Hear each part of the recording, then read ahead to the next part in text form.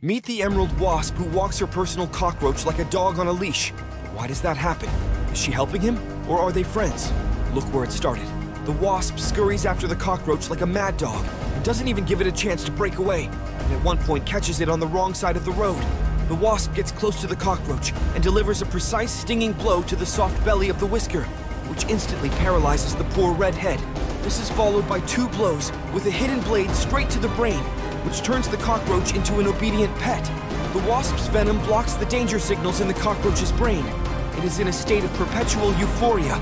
The Wasp snips off its tendrils and tastes its blood to see if it has injected enough poison. And if all is well, the Wasp leads the cockroach into a pre-arranged crypt, after which it lays a larva and breaks up the exit.